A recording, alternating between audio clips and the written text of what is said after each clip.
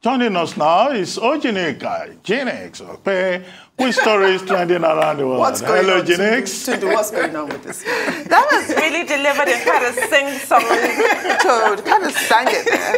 He inspires me too. You know, sometimes I'll do the sing-song voice. Good morning, Tundu. How are you? Good. Yes. And this was you I used to sing for every day, and you said I should stop singing. And you don't like... Don't worry. We'll introduce it soon. Don't worry. How are you? Good morning. How's it going on? A little early this morning. Why not? Let's start what's trending. Good morning to you, viewers. Here are some of the stories that are trending across the globe. In the United Kingdom, Prime Minister Boris Johnson offered members of Parliament what he called a wholehearted apology on Tuesday for breaking his own COVID-19 restrictions, but claimed he didn't know the 2020 birthday gathering thrown in his honor was an illegal party in his first comments to lawmakers since he was fined by police last week. I repeat, that was my mistake, and I apologize for it unreservedly. In the United States, Vladislav Yashipenko, a Ukrainian journalist imprisoned in Crimea, is set to be honored next month with the PEN Barbie Freedom to Write Award. The 53-year-old journalist was arrested in March last year and was recently sentenced to 6 years in a Russian labor camp for alleged possession and transport of explosives. Yashipenko has denied the allegations and has said he confessed after being tortured and threatened with death. In Nigeria, officers of the country's Air Force are feared to have been killed in a plane crash that occurred on Tuesday in Kaduna State. Authorities are still confirming the casualties. The incident involves a training aircraft, which had 2 pilots on board. Under sports, Liverpool outclassed Manchester United 4-0 at the Anfield Stadium on Tuesday to go top of the Premier League. Manchester United were without their team's forward, Cristiano Ronaldo, following the death of his infant son. Both sets of supporters at the stadium paid a moving tribute with applause in the 7th minute of the game.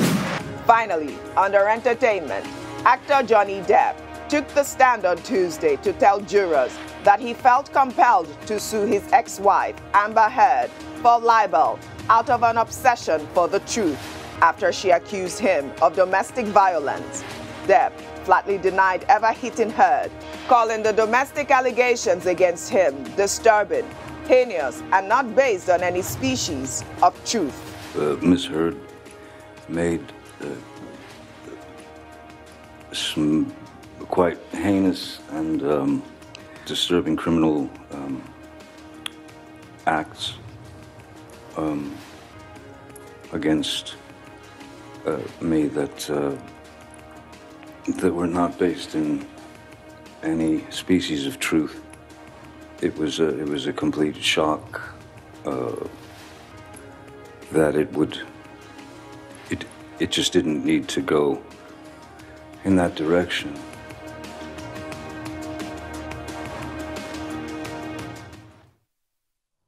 Well, let's begin what's trending in Ivory Coast, where the country's president, Alassane Ouattara, has named the governor of the regional central bank, Tiemoko Kone, as his deputy, making him the front-runner to become the next leader of the world's biggest cocoa grower. The 73-year-old economist previously served as Minister of Construction in the Ivorian government before taking up the position of governor of the Central Bank of West African States in 2016. His appointment as vice president marks the start of a race to succeed 80-year-old President Ouattara, who will step down after serving 3 terms in 2025.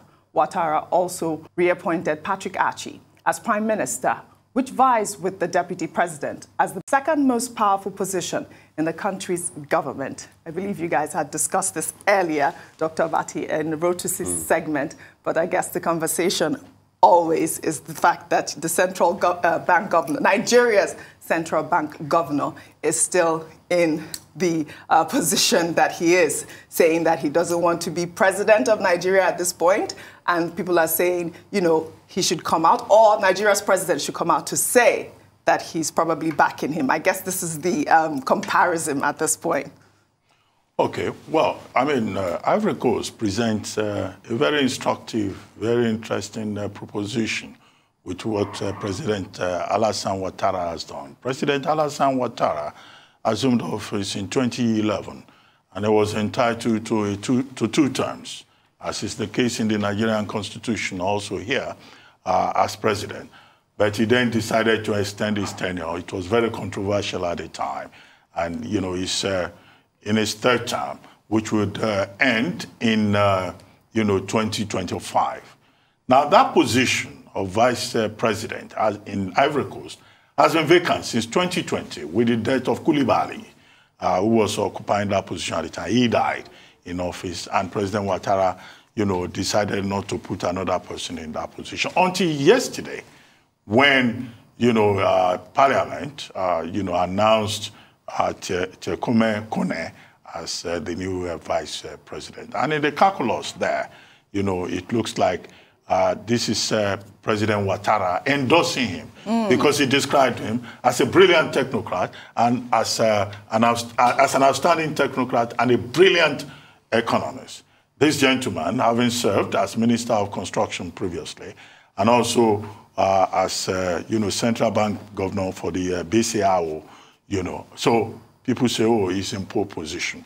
But you recall that the prime minister resigned, Prime Minister Archie, but the president also recalled that prime minister and made him, deputy president. But the position of vice president is higher than that of the deputy president. So the game that is going on in Côte d'Ivoire, clearly, is an indication that 80-year-old Alassane Ouattara is not likely to come and say again that he wants a fourth term in office. Because when he got a third term, he was accused of violating the Constitution. So the process in Côte d'Ivoire going forward is likely to be very interesting. Very privileged country, the world's largest producer of cocoa. But as I said earlier, when we took on this subject, 24 hours is a long time in politics. Yes. This may give an indication that his successor may have been anointed. Second, there are other variables. Anything else can happen. There is no guarantee that, Kone would not be challenged. There's also no guarantee. There are other African countries where we have seen persons anointed and eventually they fell out, or such persons were wrong-footed by other persons interested in the throne. So there are many variables that you can see. The only thing you can be sure of is that maybe the identification of Kone may discourage some people from showing interest in the race. You try to link Nigeria with it. And I said, well, in Nigeria, the key difference is that President Muhammadu Buhari has not identified anybody publicly. He has not, signaled in any direction, beyond just saying he knows who his favorite is, but that he didn't want that favorite to be slaughtered by those who may not want him. And, I told Rotus Udiri, when he brought up this subject, I suspect that the reason for focusing on the Ivorian situation is to see if we can draw parallels. But here in Nigeria, yes, there are people who are trying to persuade the central bank governor. And I said the interest will probably be that an economist is what Nigeria needs now, with our economy falling flat on its face, with so much deprivation in the country. But central bank governor of Nigeria himself has not been anointed publicly the same way in which President Obasanjo anointed Umaru Yar'Adua, the same way other presidents have done it. He himself, says he's focusing on his job as central bank governor. But definitely, what we can take away beyond the personalities is that whoever wants to be president of Nigeria in 2023 must be somebody who has some basic understanding of how important the economy is to the survival of the country and the survival of all of us who live within it. That's very important. Well said, Dr. Patti. So let me expatiate on some things I said before. The Ivorian politics is quite very different. And, when we're trying to draw similarities, let's be careful. President Alassane Ouattara came in after a protracted battle and there was a civil war afterwards, that Laurent Gbagbo had to go to International Criminal Court, and there were factions of rebels everywhere. So the Ivorian case is quite very dire. You know, there are some people that have not come back into Ivory Coast now, some former rebel leaders and the likes. Alassane Ouattara has been trying to hold on to power. He feels he has a right to it. He's used the power of incumbency to organize sham elections. The last elections he did, the likes of them, Konabedie, they were all against him and the other opposition parties. In fact, they boycotted the election on the day of the election. But Alassane Ouattara put himself in power because, like you said rightly, Dr. Abati, Coulibaly died. That was supposed to be the successor, but he died. And afterwards, he did put in somebody else in there. Hambak, as is formerly called, Hamed Bakayoko, very popular media entrepreneur and all of that. But Bakayoko too passed due to cancer. So after Bakayoko passed, he's been iffy, because when you look across the political ranks, there's not that direct push, or can I say trust, like he had for Bakayoko for Patekashi. And that's why you saw that Patekashi position, you know, he had to resign as prime minister recently, and now he called him back. Then he's put Kone in, which is taking that position of, you know, Coulibaly that passed, and now to balance things out. So it's going to be a fight to finish. But you see why people should not think even an endorsement can give you everything, because there's a tailspin to it. A couple of months back, Laurent Gbagbo came back to town. When Laurent Gbagbo came back, it was welcome, it was celebrated. Laurent Gbagbo has been having talks with Alassane Ouattara, and there are still some other people in the field that will go out there, you know, for these elections. And another case I would like to juxtapose with the Ivorian case is what is happening currently in Kenya. Look at the polls. Uhuru Kenyatta is favoring Odinga because he has a very long fight with his vice president, William Ruto. But Ruto is doing better in the polls, and that elections too is coming up. We've also seen the case that even the power of incumbency can be broken on the African continent. A clear case is Ghana, where you thought like John Mahama was going to win the election when he was incumbent, but the incumbent president, Nana Akufo-Addo, did beat him in the elections. So it's not hard and fast. There are a lot of variables. So even if anybody is anointed, you must also look at the other variables as regards electioneering process. And that's why it's not hard and fast. Mostly, the candidate should come into the fray, but politics is not as easy as that. And even Alassane Ouattara putting in this man there, Tiemoko Kone, is not a hard and fast rule, because a lot of people still even argue with the last election he did. All the other candidates boycotted that election, and some people still say the election was a sham. Coming back to Nigeria, I think it's incumbent on anybody that wants to make declaration to declare.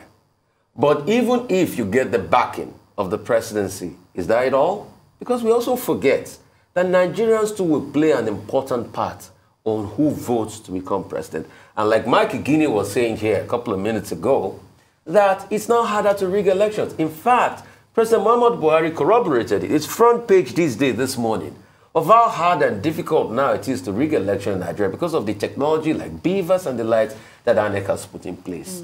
So I think the watchword for any candidate that will make his declaration should be go and romance the people. Because your major constituent, apart from your backing years, we might give you a safe footing and all of that, will be the Nigerian people and what you can do for them and help them to bring them out of the economic quagmire. So anything you think you have going for you can be flipped over time. We've seen even that strongman mentality being broken in African electioneering process, and it happens over and over again. Well said, Rufai. Tunde Abiola. I'm finding this whole conversation completely nauseating. An 80-year-old man who sat tight for a third term, now seeking to appoint his successor. Unfortunately for him, his original candidate passed on. The second candidate he wanted, unfortunately, passed on. And he still insists on trying to foist his will on the people after a third term at 80. I mean, what on earth is this? I find it completely disgusting. Is it a democracy or is it a monarchy? This conversation for me, the whole thing is completely shameful. I'm sorry. Power is sweet. It's very hard to give up. It's a disgrace. African leaders see themselves as monarchs. Yes, it's a disgrace. That's the that for me is the point here. Yeah. Before any other flowery analysis we want to make, that is the bottom line. It is completely disgraceful. It's unfortunate to Abiola. Neo Shindare calls it the Kabiyesi syndrome. Professor Shindare in a famous essay in Newswatch. Well, all right. Let's take another story. Presidential aspirant on the platform of the People's Democratic Party and Governor of Rivers State, Nyesom Wike, on Monday, paid a courtesy visit to the Governor of Kano State, Abdullahi Ganduje, who is a member of the All Progressives Congress, to solicit support for his presidential bid. While during the courtesy visit, in a video that is now making the rounds on social media, Governor Ganduje told Governor Wike that he appreciates his efforts in vying for president, but that he will lose the election. Let's take a look. You have come to see your brothers and sisters, which is good, aspiring to be the president of the Federal Republic of Nigeria.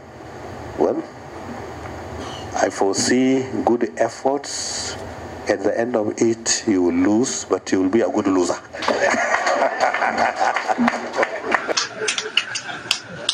I appreciate good losers because we have courage. And since you are doing it peacefully, then you will live long to fight again. When your opponents, when those who are fighting you, they describe you as wicked. And when I listen to your speech across the country, I say, this Wike is not wicked, but this Wike is a wise Wike. I thought this was quite cute. First of all, you tell him you're not going to win. Then you now tell him that I think you're wise for running for the election. How wise are you if you know you're not going to win, Dr. Abati?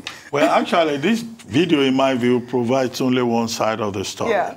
And I see that this is a side of it that has been popular on social media because it is sensational. Because Ganduje tells, Governor of Rivers State, well, I praise you for your courage. You coming to me and all of that, you are a wise man, but I don't think you will win, you will lose. But I know you as a good loser, blah, blah, blah. In the first place, we don't expect Ganduje, Governor of Kano State, a member of the All Progressives Congress, to say anything different. I mean, his commitment is to support whoever comes up in his own party. And I think that he was speaking, in a playful spirit to say you will not win in any case, but I salute your courage. But he said some other things that the reporters have not focused on, like praising Wike for having a very diverse campaign team, and for reaching out to other parts of the country, including the opposition. And both Ganduje and Wike himself, they stress the point about unity, the point about leaders of Nigeria to come together across party lines to promote unity and understanding in the country. And also, Wike also, I guess, in jest, made a point that if Ganduje was running, if he had been a candidate in the election, he probably would not even join the presidential race. But these are two politicians across party lines, trying to reach out to each other. And I think, it looks good. It's not as if Ganduje is going to come with delegates to the PDP primaries. It's not as if Wike is in a position to take delegates to APC, but Kano is strategic. It is. And I guess that's why Wike is also targeting Kano to go there, engage with the people, pay courtesy call to the governor so that people will know that, Kano is very strategic. It has, after Lagos, the largest number of voters in Nigeria. So I don't think there's any politician that can discount the electoral value of Kano State, Kano City in particular. So, I don't think that we should dwell too much on the sensational part of it. And as for Wike, in terms of being a loser or whatever, good loser, bad loser, he had made it clear that he is committed to the People's Democratic Party. Yes, he did. And he had made it clear that despite his ambition, whatever decision the People's Democratic Party takes at the end of the day, he will remain in the party and work for the party. And I guess in the same manner in which Ganduje or Gandola? Ganduje. In the same manner in which, Governor Ganduje, is going to stay within his party. It's Ganduje. What we like to see is good relations, yeah. Sportsmanship, friendship, promotion of serious ideals rather than, animosity. Yeah. I would have liked it if the two men had gone further beyond the theme of unity to talk about other more important issues that will resonate with average Nigerians. So this point about you be a good loser, bad loser, no, we don't want banter. We want focus on serious issues as we move forward.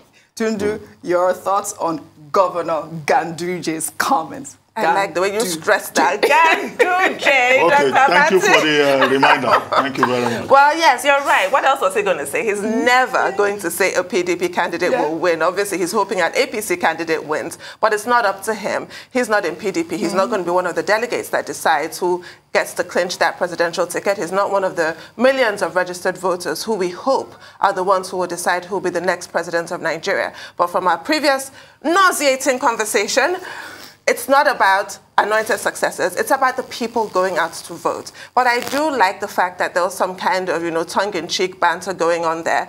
And it's good to see that that's possible between the parties. We do get a lot of rancor, yes, between APC and PDP. Ganduje is a major APC stalwart. Wike is a huge PDP stalwart. So that was good to see. But yes, I hate this practice of successors and traipsing off to visit and get the anointing of the owners of Nigeria. All of this sort of focus on, the elite at the expense of the masses who are the ones in whose hands democracy is reposed. Absolutely. I find it utterly disgusting in whatever incarnation in which it rears its head. Rufai. So for me, you know what I've just been wondering since all of this barida called consultation. Barida means perambulating, called consultation started. Especially for the governors that are running. I'm asking, with all this busy, they are being busy, who is running their states? I mean, it's just some thought in my head, though. Because the last time I've seen many governors run here and there, helter-skelter, name of consultation, and they forget they have states to run. Maybe we should start telling governors too, maybe you have to resign if you want to run for another position. Because, you see, the people of those states need their governors. And there are lots of things that they ought to do for them.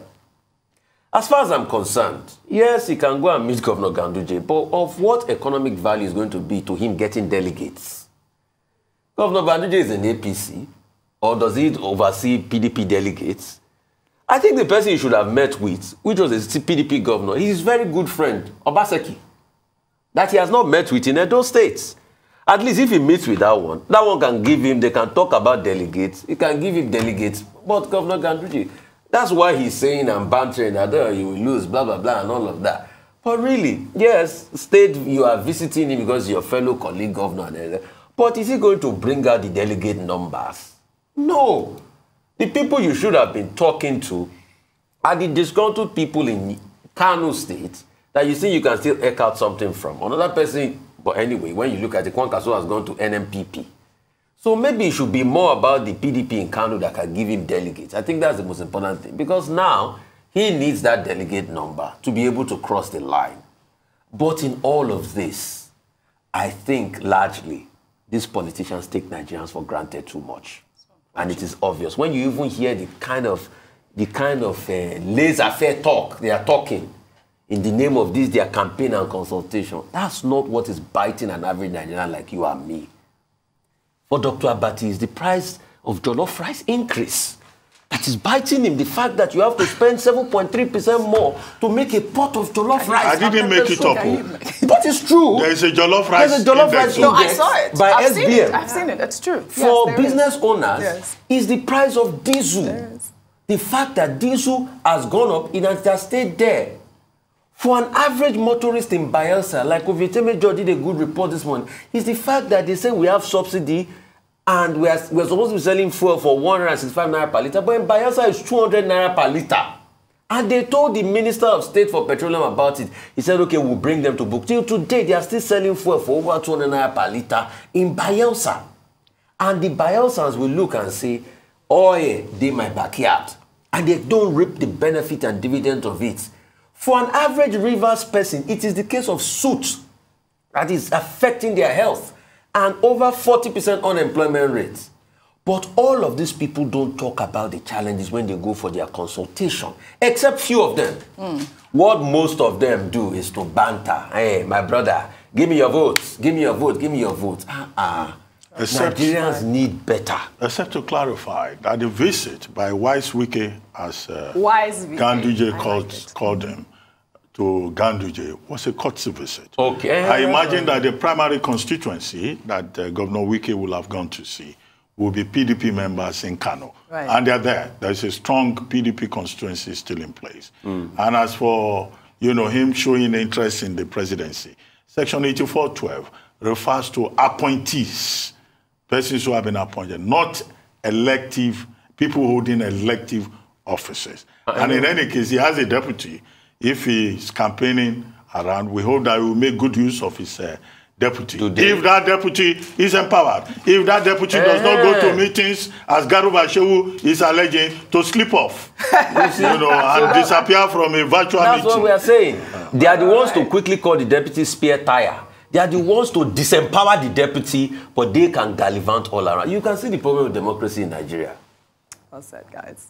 We'll take another story highlighting Jonathan Olakunle, also known as the Environment Spiderman, who has embarked on a quest to stop improper waste disposal in Osogbo, Osun State. Olakunle started the environmental cleanup exercise in 2004 because he wasn't happy with the way he saw waste littering in his neighborhood.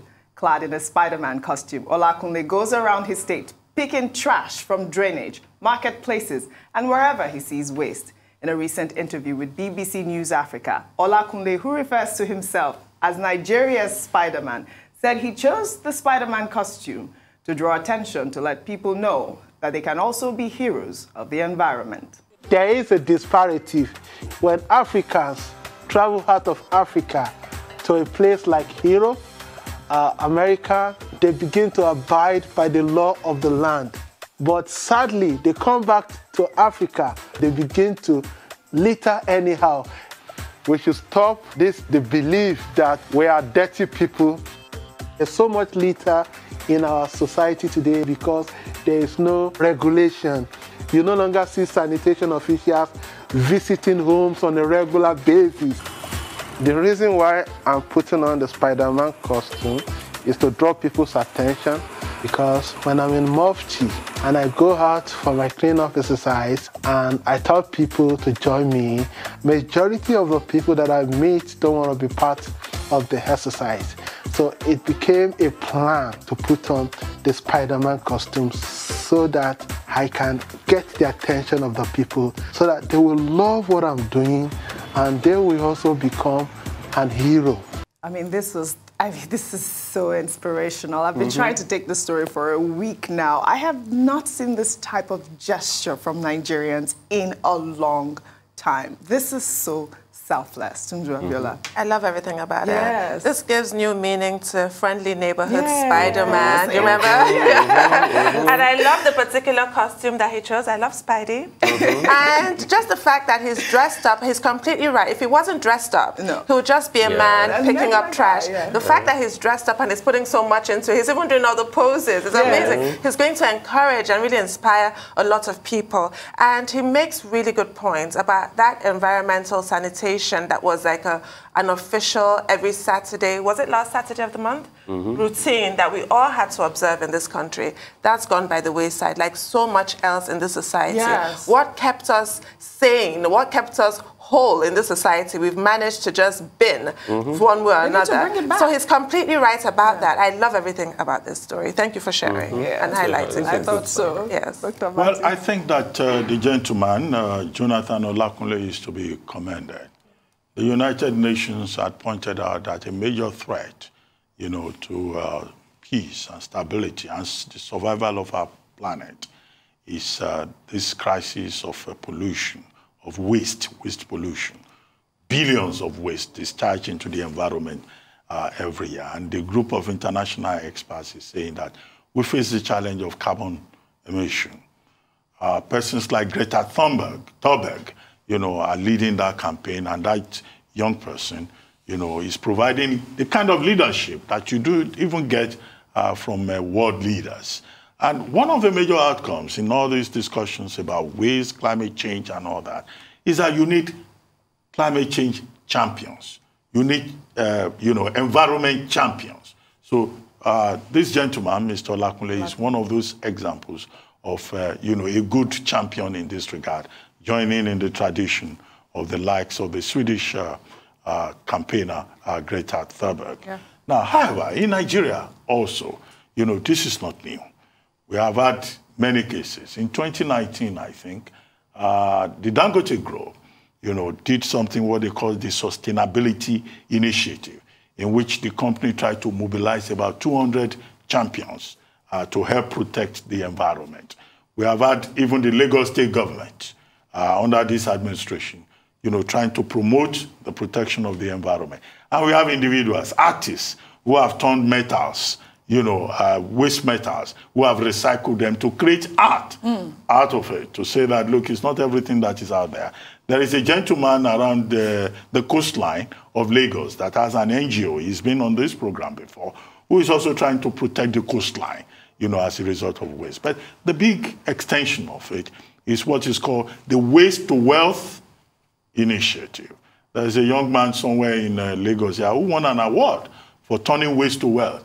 There is one Alhaji Sulaiman in Owode Onirin who is using scrap metals more creatively. So the thing to do is for government to focus more, you know, on the environment. We have a Ministry of Environment. Yes. Every UNGA, that's United Nations General Assembly, there is always a paragraph in the President of Nigeria's speech about protecting the environment and Nigeria's commitment to climate change. Are we doing enough as a country to encourage these, you know, champions like Olakunle? Yes. And are we paying enough attention to the environment? The sanitation day that you referred to, well, it survived. Every Saturday, Nigerians were forced to clean their environment until someone went to court and challenged it. And the court ruled that it was illegal. And it was on the basis of that that many of these states no longer do Environmental Day or every last Saturday of the month. But the importance of the environment cannot be queried. I'm tempted to buy a Spider-Man costume for you. Yeah, I feel like you could be a Spider-Man. But real quickly, it's just an indication of the failure of our Nigerian system. And I'm happy that citizens are taking up the challenge. If government is wise, they should look at this and start doing something as regards it. You know, back in the days, there used to be a case of people they call wole. Sanitary inspectors that will even come inspect your house. And I think the court ruling as regards environmental sanitation is against the restriction of movement. That didn't stop us from still cleaning our environment on Saturdays. What the government should do is to bring back the sanitary officers, and people should be fined for not cleaning their environment. It's as simple as that. They should just bring it back. Concerning our environment is a problem, Oji. The water across the coastline is seeping in. That's another topic. If we start here, we'll not finish as regards that. Encroachment of water bodies and... Well, what can I say? A round of applause to Olakunle. Well done. Congratulations. Yeah. Nigeria is proud of you, and we are so thankful for you. Well, that's all I have for you on What's Trending today. I'll see you tomorrow.